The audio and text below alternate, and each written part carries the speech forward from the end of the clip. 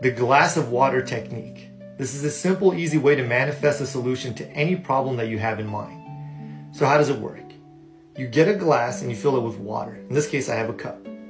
You think of a problem that you have in mind, and you take the cup, you hold it at a slight angle, and you say to yourself, this is all I need to do to have the solution to the problem I have in mind.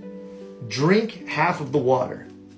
You're supposed to do this, by the way, before going to sleep. When you wake up in the morning, take the cup again, hold it at a slight angle, and say to yourself again, this is all I need to do to have the solution to the problem I have in mind. Drink the remaining portion. So the answer will come to you in one of three ways. Either you'll get the answer while you're sleeping that night, you'll wake up and there'll be a call from somebody or an email, some type of communication, somebody trying to give you the answer, or at some point within 72 hours, you'll get the answer. Try it out. It works like magic.